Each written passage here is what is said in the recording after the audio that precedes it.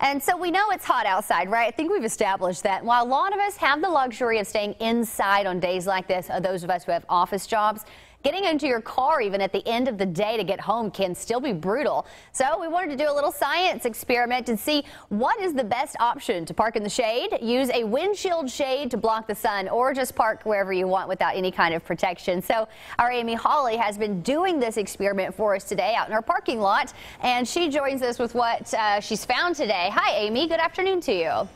Hi, Diane. About 3 hours ago at 1 o'clock, we put thermometers in all three of these cars. In fact, one of them is yours. And what we have found out is when it gets this hot, it doesn't really matter what kind of temperatures they are, because they're all considerably dangerous to people who are sitting inside. This one, fully in the sun, is way past what the thermometer is measuring, probably 130, 140 degrees. This one, your car, with the windshield shade, let's see what this says.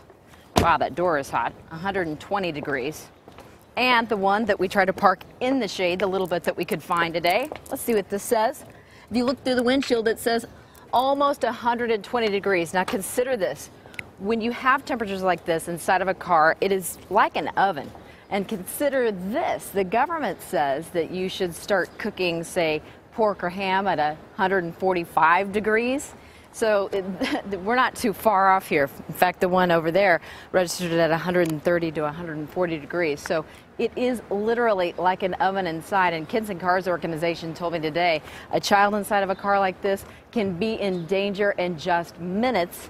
And 120 degrees is when your skin starts to burn if it touches the surface of 120 degrees. So tonight at 6, we're going to go out and talk to the fire department, have a heat sensor, and look at common kids' surfaces and see exactly how hot they are. We went to the pool, we went to the playground, and you're going to be surprised how hot everything really was that our kids are touching on a hot summer day like this. For the now, Amy Hawley. Okay, thank you so much, Amy. We look forward to that at 6 o'clock, too. And we wanted to know how else the heat can impact your car. So first, there are a lot of us who like to let an AC, for example, cool it down before we hop in. But AAA says that is, in fact, not a good idea because it's hard on the engine. You should avoid letting your car idle for too long when it's this hot, since that engine obviously creates a lot of energy and heat. Now, don't wash your car with cold water after it's been sitting in the sun either. That shock of the cold water hitting the extra hot glass can actually crack it. And here's something any of us can do. Check your car's tire pressure. Underinflated tires produce more friction on the roads, and that can cause a blowout. And here's another great idea we got from AAA, building a summer emergency kit for your vehicle. We never know when something may happen. The biggest addition is drinking water in case you're stuck waiting for help on the side of the road in a hot day. Also, grab a set of jumper cables and put it in your vehicle, and keep an extra jug of antifreeze to help with an overheated engine.